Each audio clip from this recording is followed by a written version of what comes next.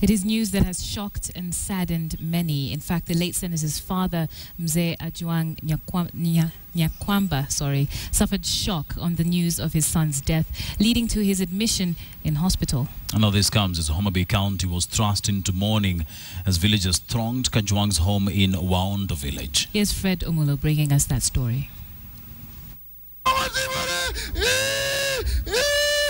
It wasn't supposed to happen like this. Not to Senator Kajwang, a man so full of life he probably had two hearts, one full of exemplary leadership and another full of humor. That was the dominant conversation in every nook and cranny across Homabay County. The homestead where the senator connected with his native roots came to a standstill, many too shocked to even shed a tear.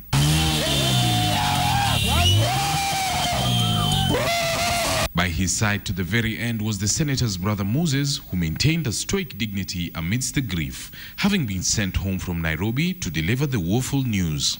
We still can't believe that he's gone. Just last weekend, he was a vibrant master of ceremony in a political event that was attended by the CORD leader. Just on Monday and yesterday, Tuesday, he was actively involved in his senatorial duties.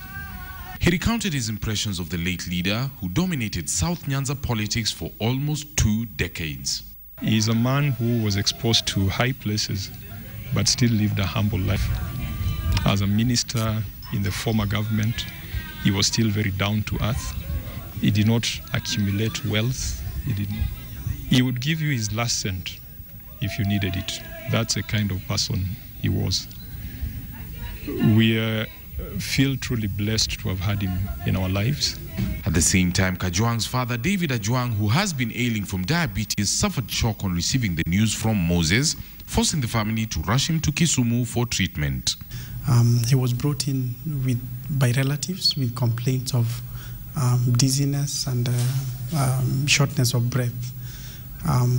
He's been seen by the physician. He's currently undergoing some investigations.